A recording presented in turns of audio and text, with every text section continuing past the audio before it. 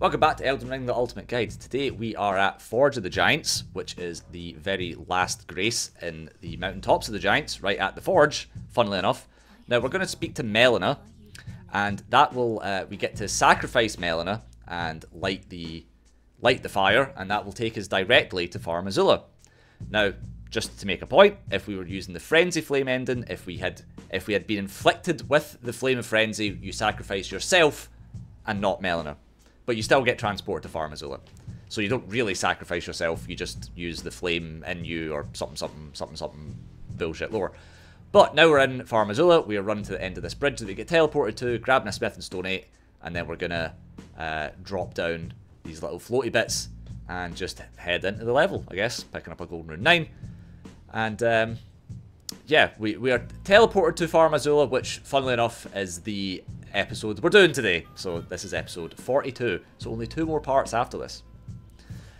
So we're just going to ignore these beastmen for now, because there's a grace right here. We do decent damage to the beastmen, don't get us wrong, so you can take care of them fairly easily, but we're just running to the grace because, fuck it, you don't need to fight every enemy in the game. Now, these beastmen can drop the beastman's cleaver, the beastman's curved sword, or the beastman's jar shield. So I'm assuming these will be the curved sword versions. Yeah, the ones wielding a bigger two-handed weapon are the ones holding the cleaver. The ones with the one-handed weapon are holding the sword, and you'll be able to tell the ones that can drop the shield because, again, they are the ones holding it. So you'll see in our physic flask we put on a combination of the fire damage tier and the tier that gives you more dexterity. Now we need the dexterity one specifically so we can use a weapon called the Godskin Peeler that we've picked up previously in the game.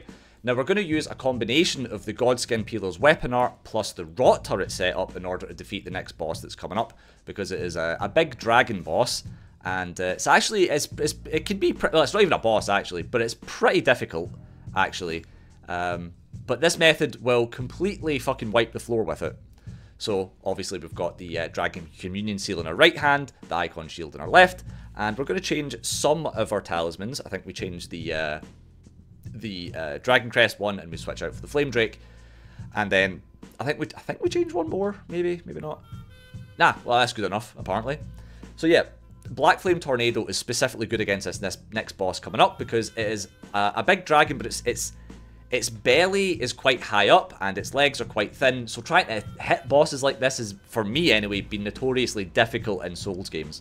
So for the Mimic tier, we're going to make it so the only castable thing is Rot Breath, and we get the chance to summon the Mimic tier before the boss shows up. So we're obviously going to do that. Now all it can do is hold the Icon Shield and cast Rot Breath, and then we're going to put the Godskin Peeler on our back. So we're going to two-hand the Godskin Peeler and put the Icon Shield on our back, and then it is literally just a case of spam Black Flame Tornado. And that might not look like it's doing a whole lot of damage, but I'm telling you that is doing a hell of a lot more damage than what most things will be doing. And the reason why the Black Flame Tornado is so good is because it just creates this big ball of hitbox around you, so you just don't need to be accurate whatsoever. Now, the Mimic tier will eventually get the Rot on...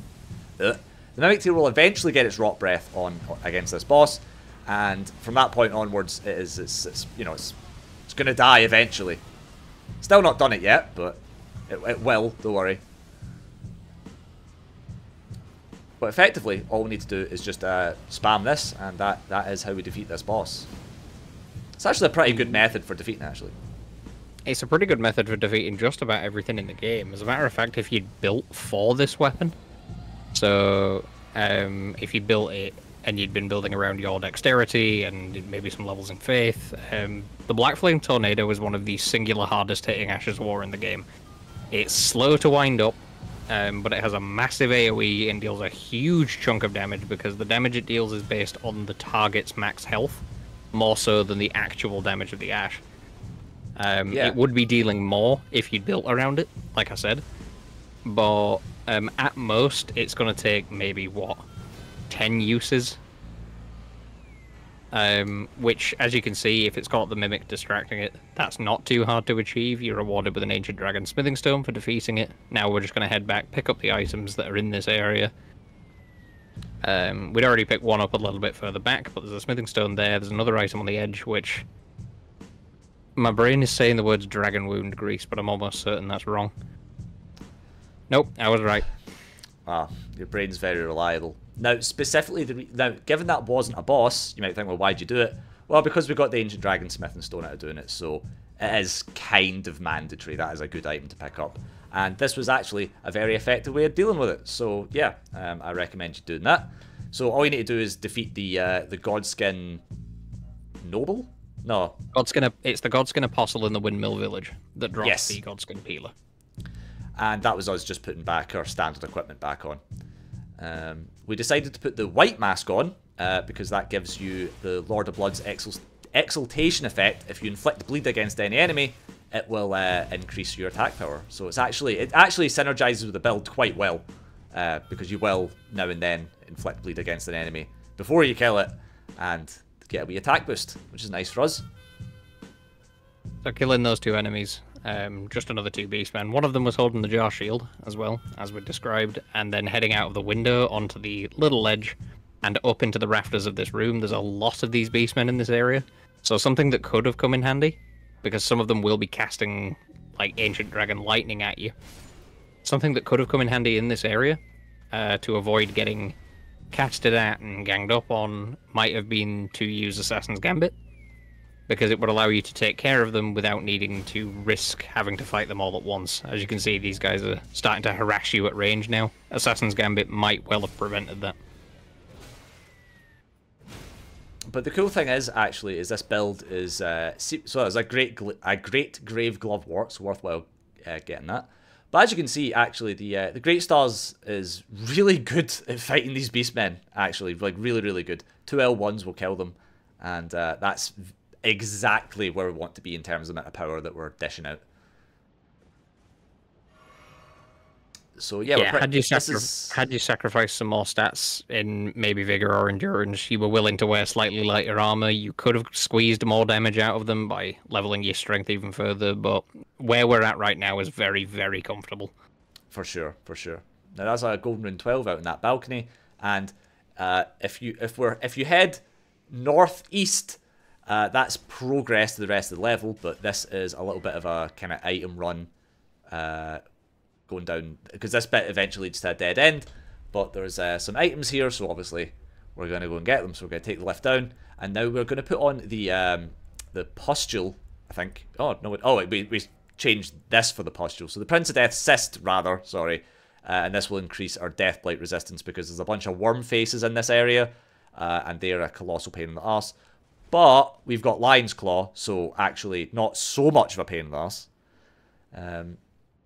Taking this this jump, it's kind of precarious, because you can actually overshoot the jump if you jump too late, so you kind of want to, just be careful jumping, because you can't just jump off the edge of the thing that you're trying to jump to. So there's a Smith and Stone 8, and we're just going to head back. We're going to ignore that dragon. That doesn't, if that dragon gave us an Ancient Dragon Smith and Stone, we would be killing it, but it doesn't, so it doesn't give you anything, so we're not going to fight it.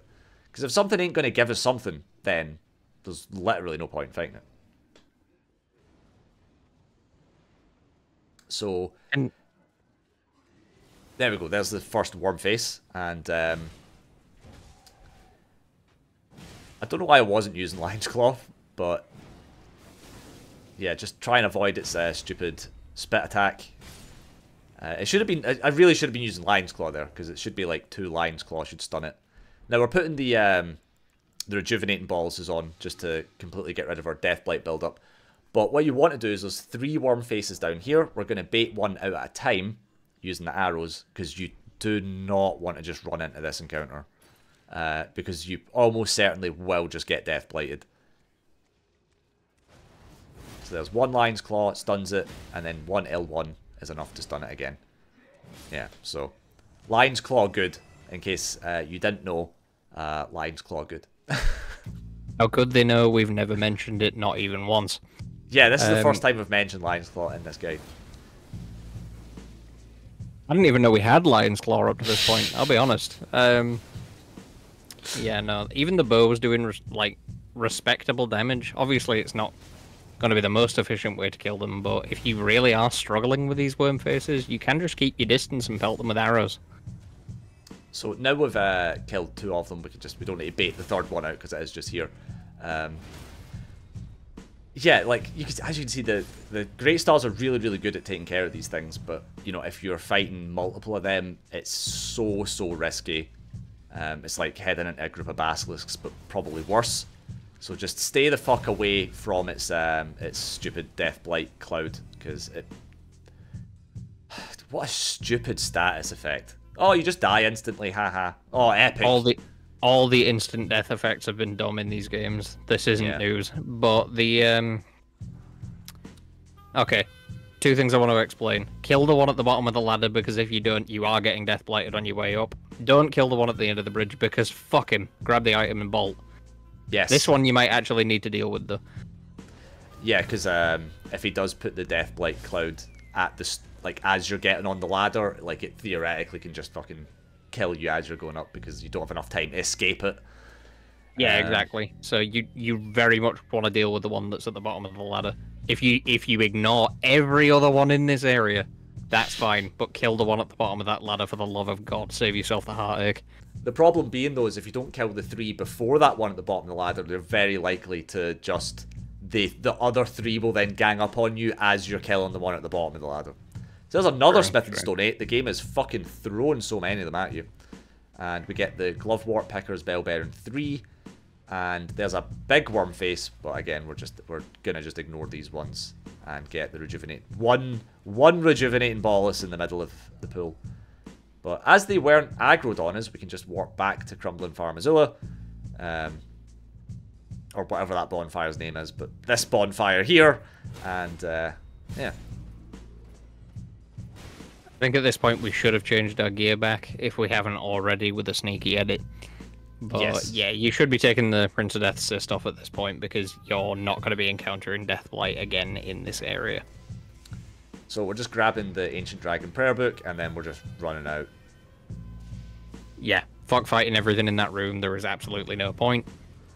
And I Particularly fight this guy, though. Yeah, so if anyone runs out, then yeah. But now you should be able to rest. Yeah, there we go. Yeah, that room is actually a total... Wow, Dick! That room is a total pain in the arse. So I think now we're switching back. We're going to put on Sacred Blade. Yes. So there's a bunch of zombie beastmen coming up. So Sacred Blade good against undead. In case we hadn't mentioned Sacred Blade great against undead. What do you mean good? Oh, we had not taken off the Prince of Death cyst. We've taken it off now and we've put the Crimson Seed back on. So there's a Somber Stone Minor Bellbearing 4. I think that should allow us to get Somber Stones up to 8. Yes, I believe so. And now with these Beastmen, just use Sacred Blade and that'll just kill them. These ones, if you're not using Sacred Blade, they will try to reassemble. And as a result, you have to hit the reassembling body to kill them 100%. Otherwise, they'll just come back. But if you're using Sacred Blade, you can pretty much just one-shot all of them and then they won't reassemble. So, Sacred Blade, very fucking good. Now, the Skeletal Beastmen, which are these guys, they can drop the Bandit's Curved Sword if they're wielding it. They can drop the Grave Scythe if they're wielding it. The Sunrealm Shield if they're wielding it. And bolts and Human Bone Swords. Yeah, functionally identical drops to the regular skeletons. Yes. If it's the same variety as the normal skeleton, it will drop the same things if it's the Beastman skeleton or the regular skeleton. Some golden arrows at the top of here. Make sure not to miss them because the white item orb silhouetted against the very light background, it's really easy to miss that, so just make sure to pick them up. And there's a couple of bigger skeletal beastmen in this area. And they can breathe fucking fire at you. I mean, that looks like it's the Executioner's Great Axe, actually. It is indeed, and it can drop it. Can they? Interesting. Yes. Yes, they can. Clearing up the enemies in this area, though. Grabbing this item, and I think we'll be... Are we doing the top loop first? I'm not sure what loop we do first.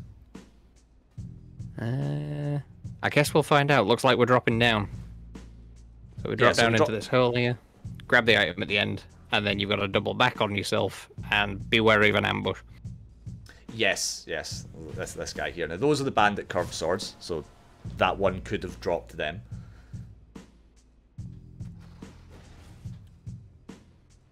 That guy really wanted to make a good first impression, and he just fucked it up. I know. It's really funny getting the backstab on them and like all their bones kind of fall off a little bit and then reassemble. So that's the Golden Rune 12, and then we're going to head up here. So there we go, Bandit's Curved Sword. Let's fucking go. Spot on. Nice. Yeah, so clearing the enemies along the path, take this broken rubble up to the top, and there is an item tucked away at the end. I feel like it's either a big smithing stone or a big glove wart. Feel like big smithing stone. I just want to say everybody should say thank you in the chat for the speed ups and the edits, and at the end of the altar it's a great grave glove wart. That's basically impossible for any human to say, because to me it's just always going to come out as great rave glove wart, but yeah, well, whatever. We're having a fucking party in this flower bed. Don't need to fight those beastmen. We can just drop straight back down here, and then I think we're heading over to the Grace over there. Yeah, that's the loop done. So we'll be jumping the gap, getting the Grace, and do we then drop down again? Yes. And do the lower portion first? We do the lower portion first, and this is definitely correct, I think. The lower portion leads to the boss fight first. But by doing the lower portion, you get a grace before the boss fight. If you tried to go to the boss fight from this portion, this would be the grace before the boss fight. So it's definitely recommended that you do the lower portion first and get to the boss that way. On your way down, make sure to jump the gap to that staircase, because going from the platform with the Grace to the platform we're on now in a single drop is just death. You cannot survive that fall, even with the cat talisman on. So these guys, there's a bunch of these. These are Banished Knights. They can drop the full armor set, which is the Banished Knight helm, armor, gauntlets, and greaves. Although I think they dropped the altered version of the helm and armor. And they can drop the Banished Knight halberd, which we've already got, the Banished Knight Greatsword, or the Banished Knight Shield. So this one would drop the Greatsword and the Shield. Similarly to the worm faces, there's the armor, the altered version. Similarly to the worm faces, these are very much a case of hit him with a Lion's Claw, hit him with a jumping L1. So there's Lion's Claw, jumping L1, that's a stance break, dead. Yeah, that's the most efficient way of dealing with these. Now, specifically, there's two Banished Knights here, so you really want to kill that one as quickly as possible. Now, what I will say is that this weapon setup that we're using, Azula's Beastman, Ashes, just there, but this weapon setup, the dual Great Stars, is absolutely fucking phenomenal at being able to take down Banished Knights easily. So, if you know, like I said, I would highly recommend using these weapons, because they really, really are that great. So now we're coming up to the boss. This is the Grace before the boss, and the boss is a notorious one, and it is the Godskin duo boss. This is where you fight both the noble and the apostle in one go. But we have devised a pretty solid method for taking care of both of them. So we're going to set up our equipment in such a way.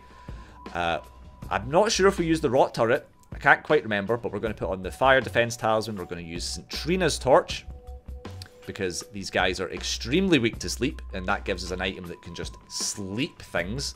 And you might be thinking, why didn't we use St. Trina's torch for the crows? It's not good against the crows. It does not sleep them fast enough. It's just so you're aware. The bow is definitely the best version for the crows. Yeah, we found that out through painful trial and error. Yeah. Now, indeed, you could, of course, make some sleep pots, which are also going to be good. The torch is fantastic. Now, we've also put Stormcaller on and Bloodflame Blade. That is going to be our method. Basically, what we're going to do is we're going to sleep these guys using pots or the torch, and then we're going to use Stormcaller and Bloodflame Blade, and it fucking melts them. So what we're actually doing, now that I remember, is we're creating the sleep turret. So we're gonna run in with St. Trina's torch, and then we're gonna summon the Mimic Tier whilst we're dual-handing the St. Trina's torch, and as a result, the Mimic Tier will just use the sleep ability of St. Trina's torch as well as throwing sleep pots. So that is, yeah, we're doing the sleep turret strategy for these guys. Now, interestingly enough, I don't know why I didn't just whip out the torch myself. But yeah, Stormcaller, very, very good. Would have been even better there had you not run out of stamina. You could have probably finished this one off straight away. Yes, if it does this move, get the fuck out of dodge, because that hits really hard. You do not want to get caught in the whole thing. Godskin Noble, just asleep over there. Not bothering anybody, we've just got to fight one.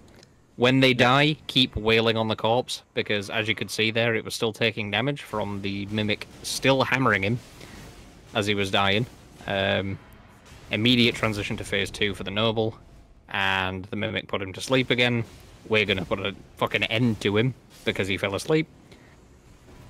And this should summon an Apostle? Yes. Since the Apostle died first. So as you can see, probably, you know, you wanted to get, after you've summoned the Mimic Tier, you probably want to have cast Bloodflame Blade as soon as you possibly can. But as you can see, this method is just hilariously good. Surprisingly, that didn't actually sleep the Apostle. There we go. There he is. Now the problem is that the Mimic can theoretically hit the Apostle as he's fallen asleep, and if you do that, it then stops being slept. So that's a little bit annoying. Now I think we've got even more footage of this fight, just to kind of reiterate the method. But honestly, this method is so good against these guys. Yeah, the putting it to sleep Stormcaller plus Bloodflame Blade is really, really good. Not only that, it also works with the white mask that we're wearing, because that, once we proc a bleed, it puts the Lord of Blood's exaltation effect on, and we actually get the damage increase after getting the bleed effect. So that's pretty cool. That's pretty cool. Indeed it is. You already saw what the rewards were. It was one of the final bell bearings you need for smithing stones and somber smithing stones, as well as the Black Flame Tornado Ash of War, so you can now put that on literally anything else, so we don't need to rely on the Godskin Peeler anymore for Black Flame Tornado, and I believe we make use out of that a little later on. For now, though, still talking about this fight, if you can hit them with a sleep pot and put them to sleep, one of the best things you can do, and you can do this to the individual ones and the duo fight as well, because once they're asleep, it's basically 2 single fights and not a duo fight. Yes, you can put them to sleep. Sorry, they'll be asleep for a full minute, but yes, if you have enough sleep pots, the sleep turret will not be necessary. Yeah, you can basically solo the fight, because once it's asleep, that's it. You just do the same technique. You can use Stormcaller, you could just use charged attacks, you could use, as you see in there, it broke its stance, we inflicted bleed, we're dealing even more damage because we have the white mask on. It's just free. It's just free. If you are still struggling, even with sleep and bleed and Stormcaller and as much armor as we've got and the sleep turret and all of these things combined, if you're still struggling, if you've done the Volcano Mana quest and you've done it properly, Recusant Bernal's summon sign will be outside the boss room on the way in. So you can even the odds even further and have it be a 3-on-2 instead of the 2-on-2 that it is, or the 1-on-2 that it is if you're a fucking sociopath. Now, it is possible that using a Soporific Grease would have been a good idea as well. You could use Soporific Grease plus Stormcaller, and that would also probably put them to sleep. In a big fucking wide arc around you, just inflict sleep. But as you can see, this is the method we went for. There's obviously a whole bunch of other things, but we can only show so much footage in so much time. But I think this was the, at the very least, the funnest method, as well as being highly, highly effective. Yeah, it was making light of something that, complete honesty, on my first playthrough, that was the boss that gave me the most trouble. 57 deaths to a single boss. I done it first time. Fucking horrendous. Kill yourself. No, so if you are struggling with that, I don't judge you for that, because I did too. So we're back at the Dragon Temple, and now we're gonna just set our equipment back to what it's supposed to be. So that was like a couple of things we need to change. That was like what the torch plus a talisman, and then also putting Lion's Claw back on. Yeah, I think so. as well as moving the gear around to where it's meant to live in the slots that we use them for. The biggest, so just one last thing with the Godskin Duel, the biggest problem is just if you do put something to sleep and the Mimic tier hits it whilst it's falling asleep, that's the worst case scenario. But even then, it's still, you know, completely doable, as you can see. So if you have enough sleep pots, rather, and you know the Mimic tier keeps waking them up in your experience, then you can just spam sleep pots until they're both asleep, and then use Stormcall or Bloodflame Blade on one of them. Because the other one will definitely still be asleep by the time the other one dies in that scenario. But otherwise, we head back to the Dragon Temple and we're just kind of going along our merry way, fighting these Banished Knights as if they're nothing, as if they mean less than nothing. Easiest Banished Knights in my life. Oh, what's that? As we've said. Hit me through Lion's Claw? Oh. Who cares? Who gives a fuck? Yeah. Lion's Claw, Jumping L1, Riposte, free. Literally free. They're not a threat. This one is one of the 2 swords ones. Who gives a shit? Lion's Claw, Jumping L1. Second Jumping L1. Fuck the Riposte. We don't need it. Yeah, don't need it. The Riposte is a crutch. Yeah, just wandering around this area, picking up the items on the top floor. Then we'll be going down to the ground floor, picking up the items there, and then progressing on. Last thing we picked up, I think, was a Stone Sword Key. You really don't need any more of them at this point, but the game's gonna keep weighing you down with them. That's fine. That's fine. They'll probably need an amount of Stone Sword Keys for the DLC. So now we're heading back to the Dragon Temple again, and now we're going to do the last route for this bit, I guess. Yeah, like I said, do the ground floor. There's not an awful lot left to do in the Dragon Temple area. So I think now we head down this way. Okay. God, I just love Lion's Claw so much. It just trivializes so much of the game. Like, it's just so good. Honestly, an attack that you can't be knocked out of. Like, it's oh, just beautiful. A part of me thinks the motion value thing is a bug. I really don't think it should be doing what it's doing, but surely, as long as it is, we're gonna take advantage of it. Yeah. Yeah, no, I think there's just a couple of small items around here. Just be wary fighting this guy on this little bit of ledge. Obviously, Lion's Claw. Be wary of what?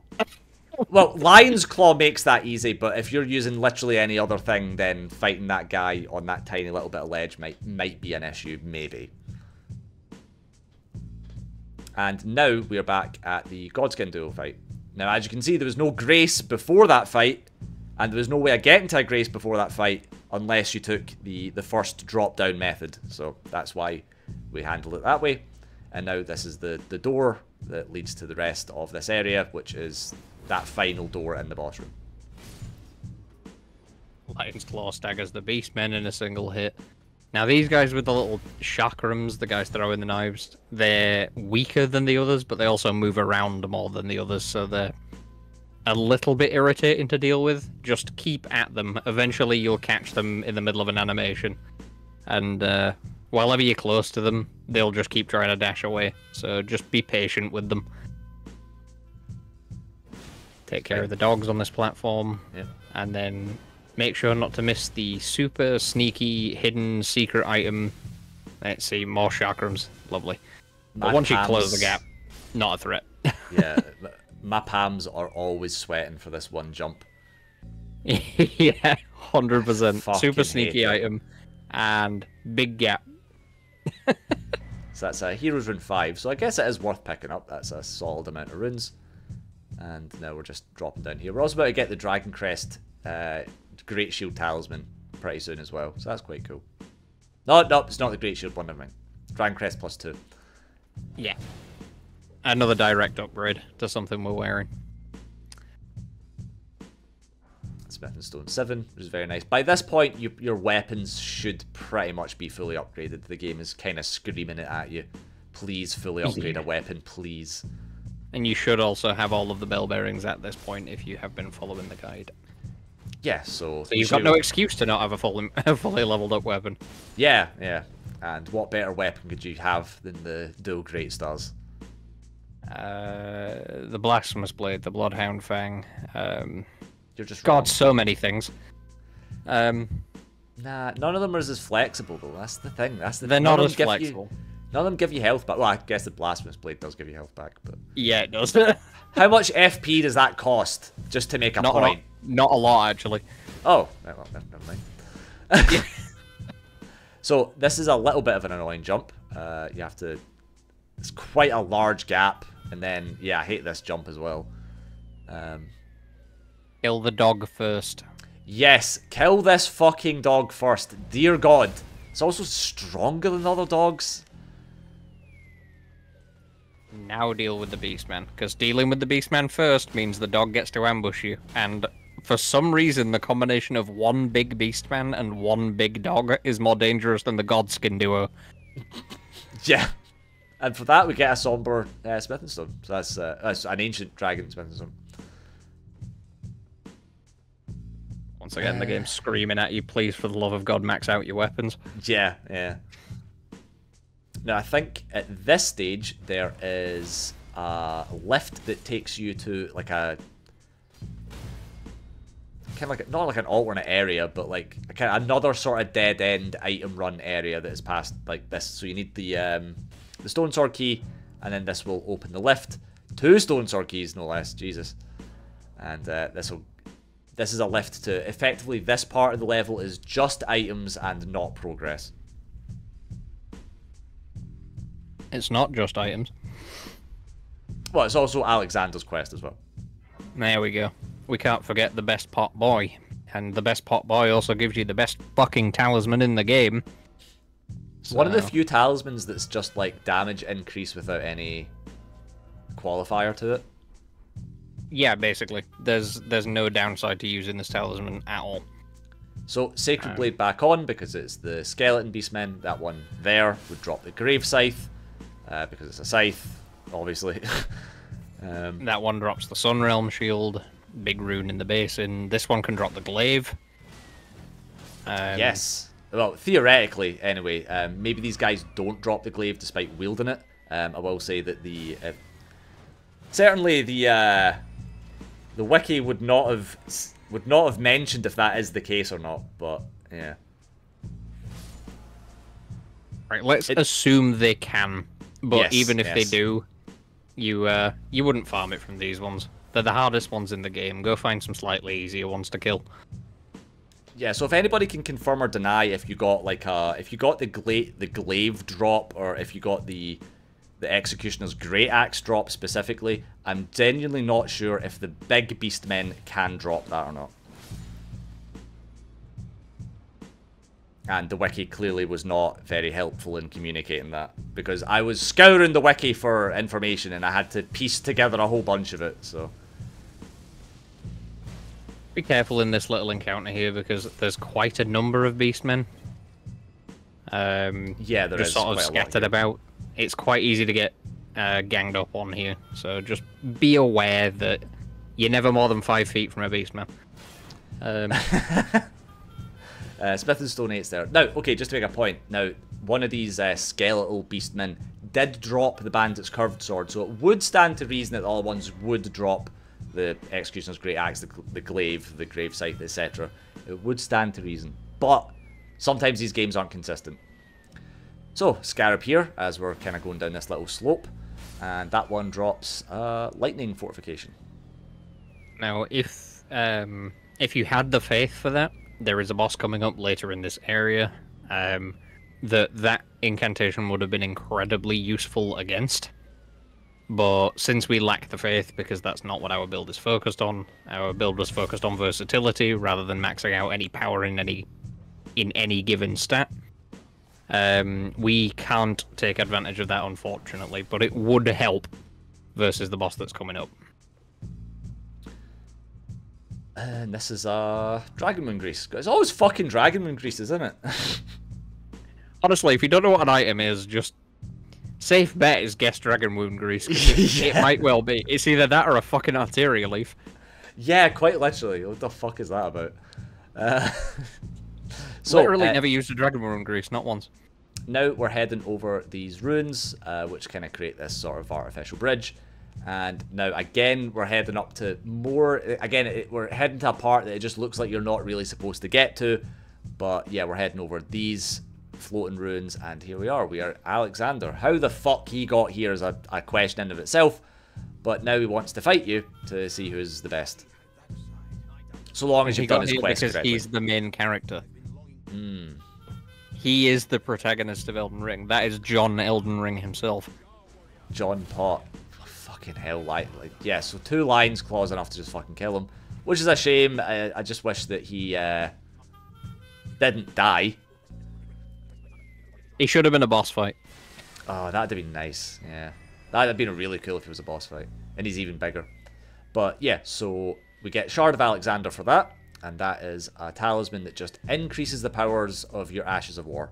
So that's fantastic, because that means every Ash of War can now just hit for more damage if you're needing more damage. So you try to maximize for damage. We try to maximize for overallness. But if you're trying to just get raw damage, Shard of Alexander goes on. Yeah, 100%. It works with every Ash of War in the game as well. There are no limitations on that, and it is a 15% damage increase. So heading up here, grab the Ancient Dragon Apostles Cookbook. There is 2 beastmen floating about, and I think it's 2 of the larger ones. Oh no, there's 2 of the larger ones. Yeah, so just kind of watch out. This can be. I'm pretty sure I died in testing here, so. Yeah, I've died a number of times to this exact thing as well because of that. Look at how much fire they're just throwing at you. They do a lot of damage as well. Did these guys normally breathe fire? Or is these the only 2 in the fucking game? I don't remember them breathing fire. Yeah, no, the big ones can all breathe fire in this area. So, Somber Smith and Stone 8, and then we can drop off the edge here to, I think it's a Smith and Stone 8? Yeah. I remembered. Did you remember? Gun to my head, I couldn't have told you. Oh, yes. I don't even care if you're just saying that to make me feel better. That's for me to know and you to figure out. So, taking the lift down, and this is putting us back into the beaten path. So, from here it is progress, that was items, and finishing Mr. Alexander's quest. So now we are taking these curved steps down, and you can just drop off here because there's a doorway behind us. Yeah, if you took the curved steps down, you'd go through the doorway, but you can just drop down from where we are. And speaking of sphincter tightening jumps, though, you mentioned getting that Heroes Rune 5. Yeah, this is the worst one. This is the single worst jump in the whole game. Yeah, God, it's awful. Look at it. Fucking hate it so much. There's no good way to approach it either. You've just sort of got to get lucky. Yeah, so you don't want you definitely do not want to jump too late with this one. You want to just jump very early. Right. You've just got to do it at exactly the right time. But that was the Dragon Crest Shield Talisman +2. That's a slightly stronger defense buff on top of what we already had. So more defense, more better. Yeah, that is generally the case. And there's nothing here, so we're just killing the beastmen and moving on. There's a Crucible Knight coming up, but we're just going to completely avoid it. It's not one that drops anything unique, so fuck it. It gets to live. Yeah, we're showing it mercy. We're not scared of fighting it. yeah, quite literally, actually. Like, we've just decimated our way through this entire fucking game. As soon as we picked up the Great Stars, yeah. I don't think there's anything that's been... I mean, there's a couple of things that we, like, used, like, a slightly more efficient way of dealing with it, but, like, the Great Stars can just deal with everything. Strictly speaking, really Stephen was right. He said that strength weapons are absolutely the best thing in this game, and he is just so correct. Because normally it's dex weapons in other Souls games, but this game it's absolutely strength weapons. Yeah, he's 100% correct. And it's funny as well, because Faith is absolutely better than Int in this game. And that's usually the other way around as well, but that tracks because Faith is just yellow strength. And So yeah, here we just ignored that Crucible Knight, grabbed this Grace, and then so despite saying that the the Great Stars are the best weapon, right? We are putting on a curved sword because we're about to fight a bunch of Warhawks, and strictly speaking, there's kind of nothing that's better for taking care of them in our arsenal than Bloody Slash. So I'm gonna roll back our previous statement about 10%. no, you just need to redact all the footage of this happening. So I didn't see what we put onto the Great Stars there. I suppose we'll find out, but there will be a reason. So we put on Shard of Alexander. That way our Bloody Slashes are going to do more damage, just in case a Bloody Slash isn't enough to one-shot these guys, because oh, they're so annoying. So a Smithing Stone 6 for some reason. Series of question marks. Jumping onto this rooftop, and then there's another fucking Warhawk that we're going to kill. Now, specifically, these guys can drop the Stormhawk Feathers, Flight Pinions, and the Warhawk's Talon, which is the ones that have the swords attached to their feet. They can drop that. It would appear that none of them so far have had that, but there might be one or two coming up that does. So once you drop down to this lower level, sort of double back on yourself towards the platform you jumped from, and then you can wrap around the edge of the building that the bird tried to ambush you in. All the way around the outside for this chest, and this is the Drake Knight set. Yeah. Yeah. Very cool, weird looking armor set that has like a dragon's wing for its cape. Weird fleshy, like rigid cape. It's really off-putting, but I kind of love it. Taking this all the way to the top, kill a single beastman, and grab the lone item that's up here. Oh, Lion's Claw just putting the work in yet again. Gotta love it. You can...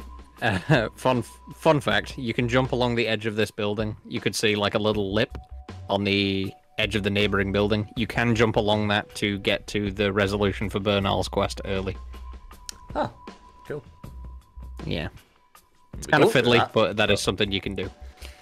Yeah, we also absolutely shag Bernal as well, and if anybody has tried to fight Bernal without Wild Strikes, you'll know that that is... oh, fuck it, a lesson in futility, that's for sure.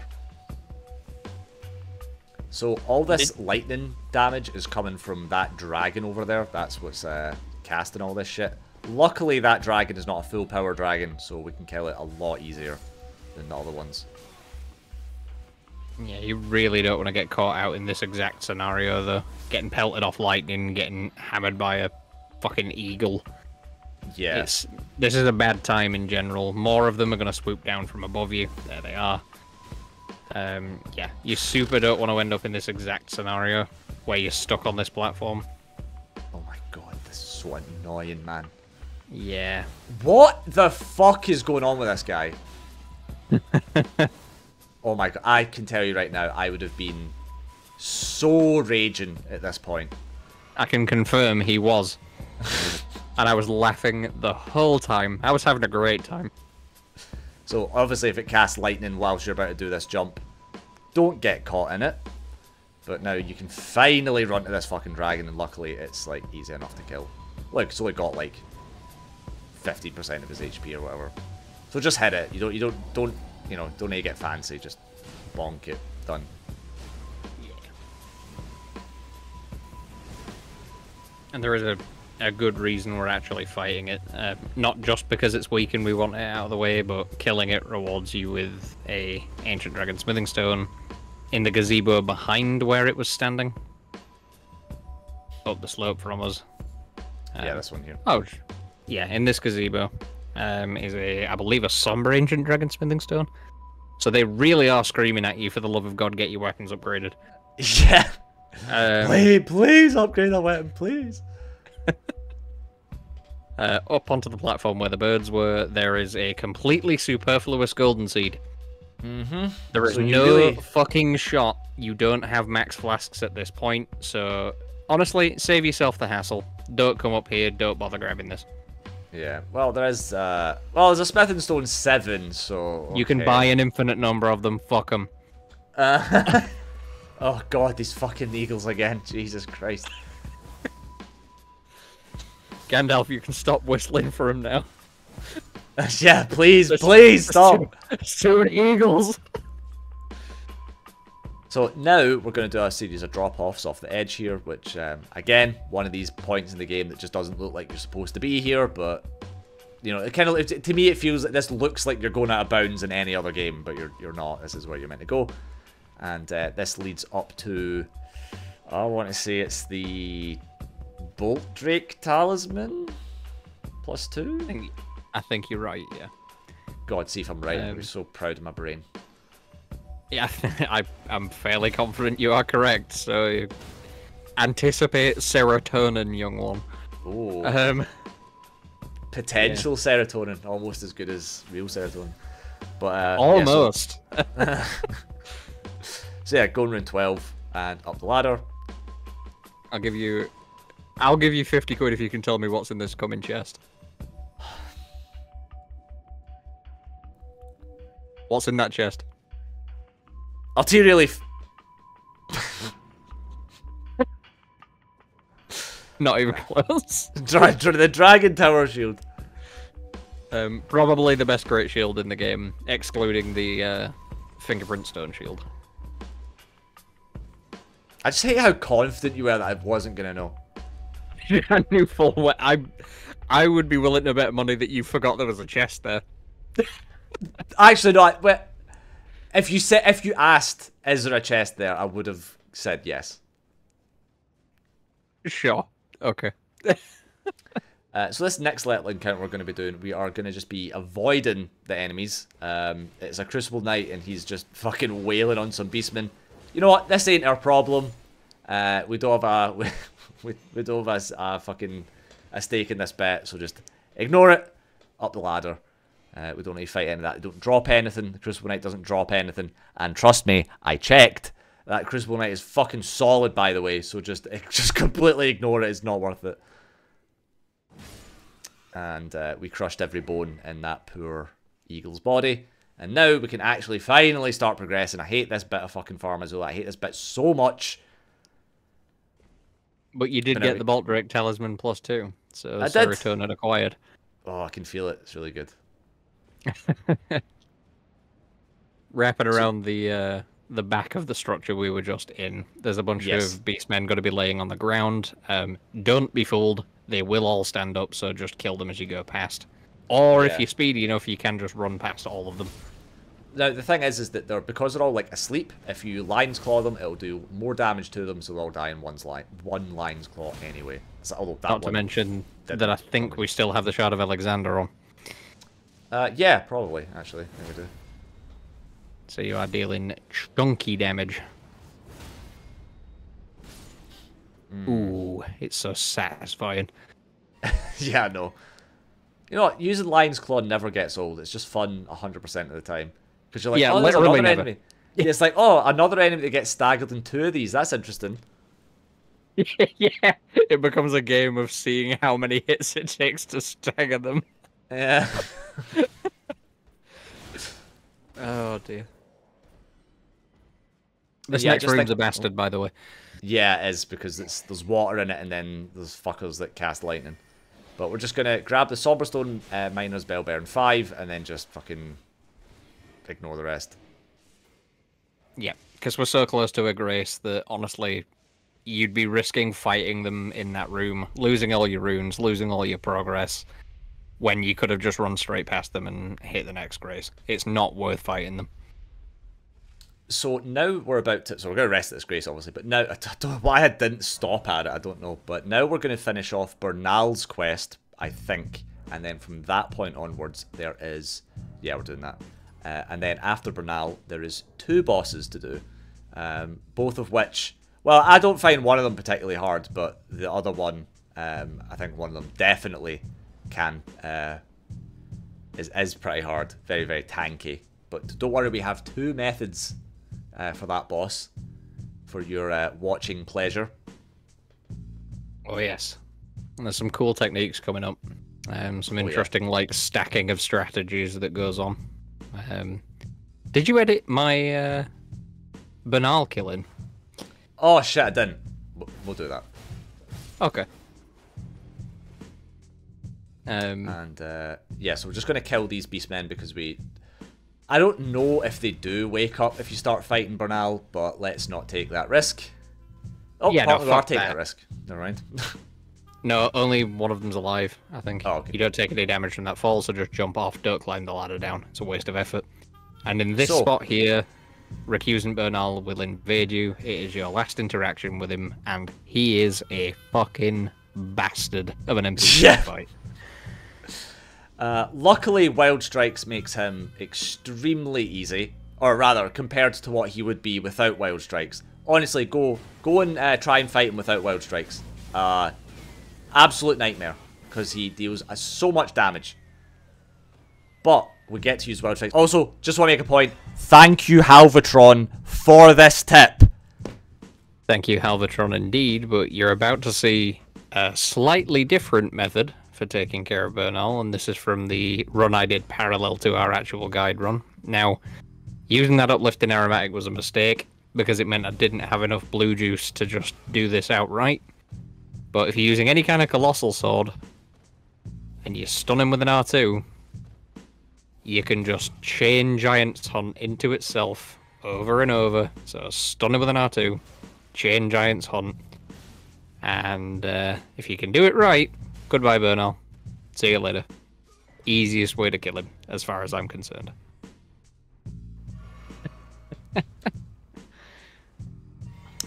So yeah, we got oh, I can't remember what I got from that. You know what I got from that.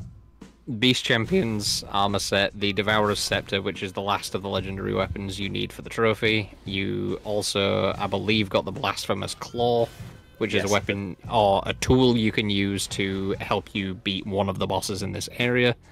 And as soon as we've dealt with these beastmen, these are the cleaver-wielding and shield-wielding beastmen. Trying out Prayerful Strike there. Didn't work out. Nah. Now it whatever it is, these specific beastmen in that room are actually so difficult. I don't know what the fuck it is. I feel like they're stronger than the other ones. Maybe I'm just fucking wrong. But, like, they really hit, like, stupidly hard. And there's 3 of them. And that plus Bernal is just... They're really like, haha, well, let's try and kill him. Yeah. But your reward in this chest is the Old Lord's Talisman. It's a depiction of the other boss in this area, and it extends the length of spell effects. So if you cast Golden Vow, it now lasts a bit longer. That's nice. That's pretty handy. So now, this is the build setup that we're going to be using for the next boss, which is very similar, actually, to the. Actually, is this the build we're going to use? Yeah, I believe so. Is this it? Really? Yeah. Wow, so it's apparently it is exactly the same build we're using, except we're using the Claw Talisman, and that's pretty much it. Apparently. Yeah, because we tested so much against this boss, and we determined that as long as we had enough stamina, hence the need for the stamina tier in the Physic Flask, we had Frostbite, Bleed going, and a boost to your jump attack damage, as well as a boost to your physical damage from the White Mask. You have stacked enough to be able to outpace anything he can do to you. So, just to be clear, we are also... the Physic Flask has the stamina, either stamina, like more stamina or stamina, faster stamina recovery tier. And also we've got the tier that boosts just general damage negation. Because this boss can certainly put out a lot of damage for sure. But now we are going to do Placiduous Axe.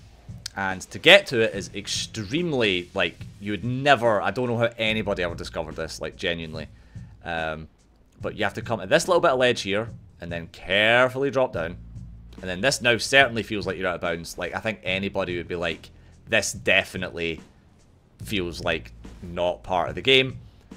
But it is, actually. So you want to take this kind of stepped floating rocks all the way down. and then there's a little bit that you can lie down at, and it will teleport you to Placidus boss room. Now the cool thing is that this particular setup of items is not deviating from the build very much whatsoever, but we do have Frostbite on our left and Bleed on our right. So we're not using Bloodflame Blade.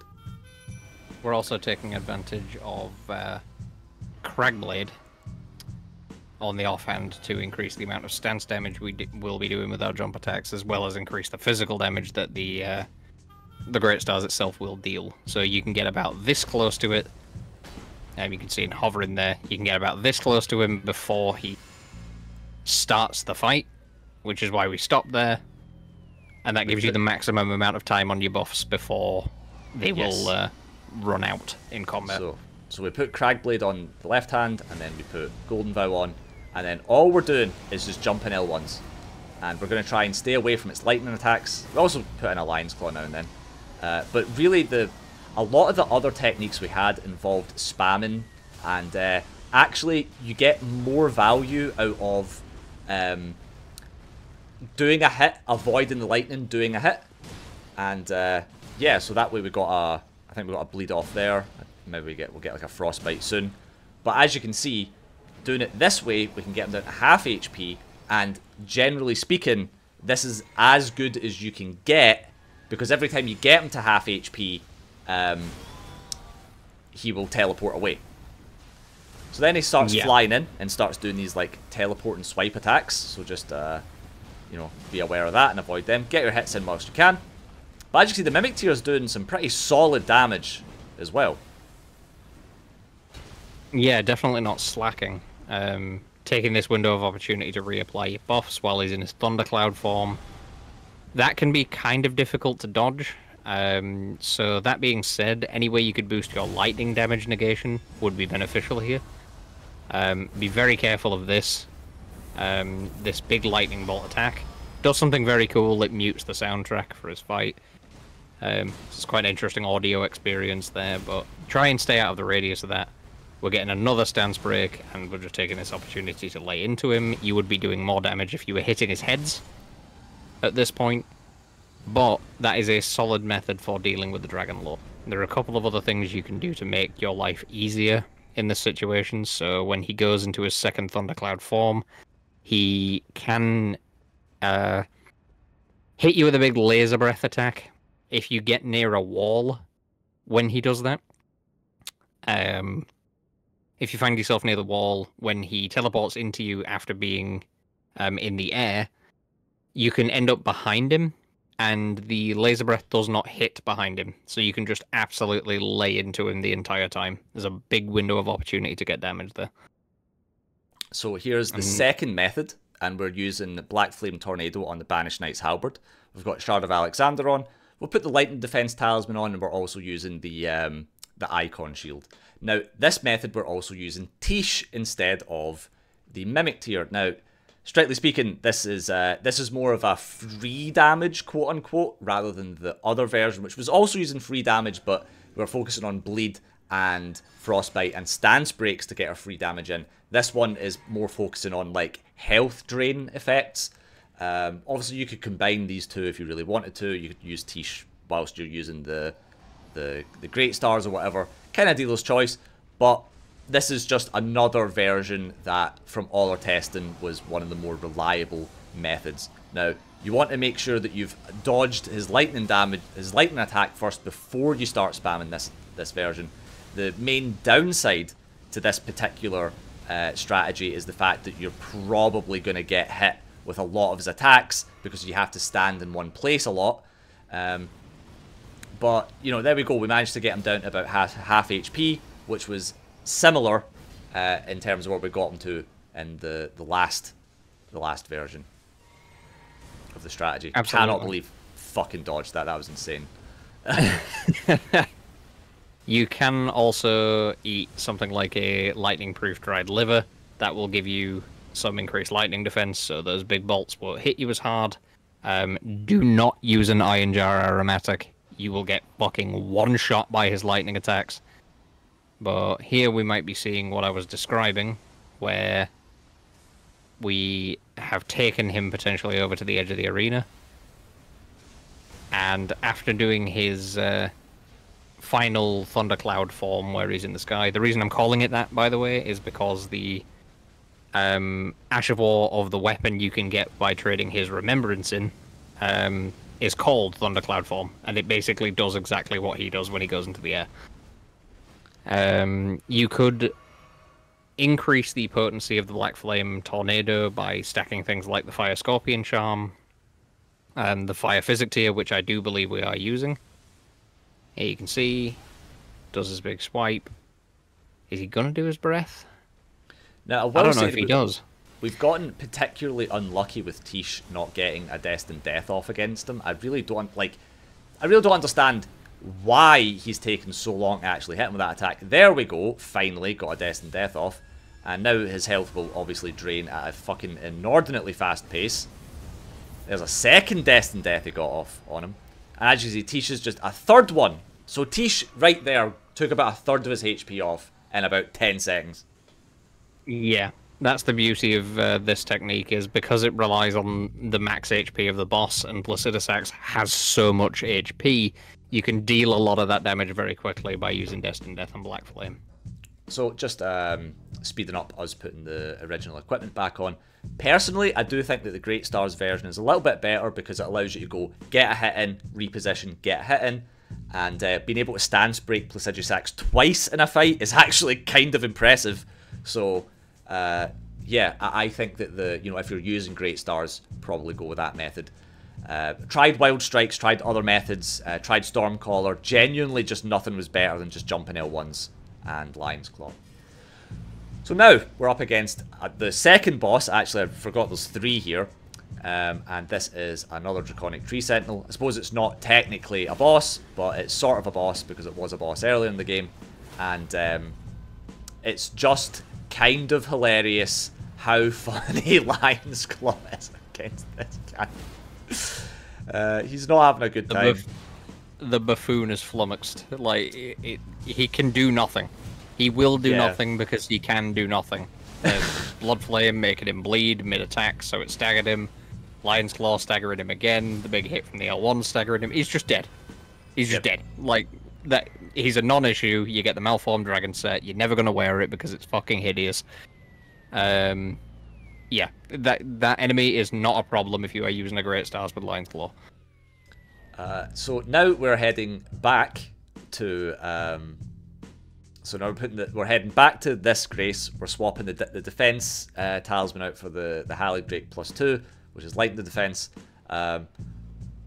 Probably that would have been the best defense talisman to have against Placidusax. I'm not sure if we had that on both times, but the lighten defense talisman...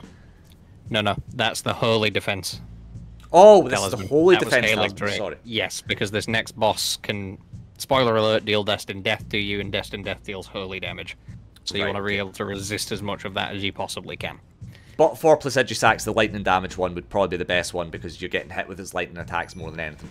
So, yes. Now it is Garank or fucking what's his face? Malekith, the Black Blade. And this is another boss that I personally have never had an issue with because you can stack so much damage on him using the Great Stars. It's just not even fucking funny. Lion's Claw, just hit him, and when you get him to half HP, he will turn into a different form. But funnily enough, he still has half HP. So kind of get away from him, make a little bit of space, get Blood Flame Blade on, and just start pumping Lion's Claws in. And once you get the opportunity. Keep watch of your HP because obviously he does have HP draining attacks. He dances about a hell of a lot, but you know what? He can be bled. He can be hit with a Lion's Claw, and that is good enough. Oh, look at that. You're staggered off 2 Lion's Claws. Oh, look at that. You're basically fucking dead. Without this setup, I will say, Malekith the Black Blade, I would argue is a contender for the hardest fight in the game.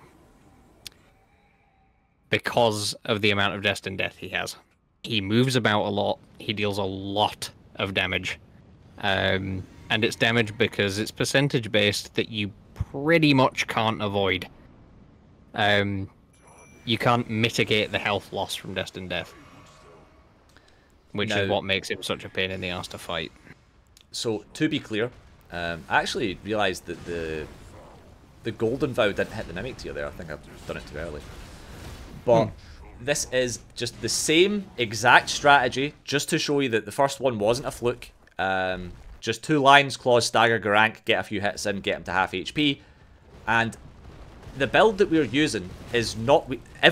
nothing requires any amount of farming. This whole setup is very easy to get. Everything's just lying on the ground, essentially. And, yeah, so... Obviously, we've got the...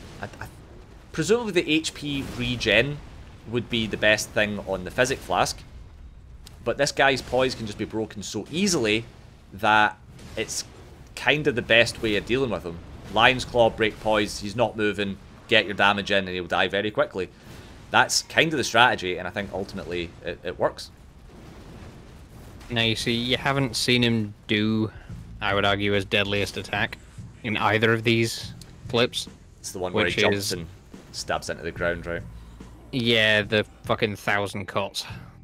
He swipes a couple of times, does a front flip, stabs the blade, and it, creates this big aura of damage. After defeating him, you get an automatic cutscene that takes you straight to Leyndell, the Ashen Capital, by the way, but this is not the area we're doing next. So, effectively, that is a point of no return. If you defeat Malekith, it will change Leyndell to Ashen Leyndell. So, you very well could argue that doing Farum Azula is the last area that you should do. However, the Halig tree is a lot harder, so personally I feel like it makes more sense to just do it in this order, even if it is a point of no return. So, we've headed back to Jarburg, we've spoke to the Jarbairn, and now, if we've done everything correctly, after defeating Alexander anyway, this should progress Dialos' quest, and now he's dead. So now we warp back to Jarburg again, because these quests are insane. I don't know why they're set up like this, but now, after speaking to Dialos and him dying, Jarbairn will be trying to eat him, I guess. You know what, if I knew Dialos and he died, I'd try to fucking eat his body as well, fuck him.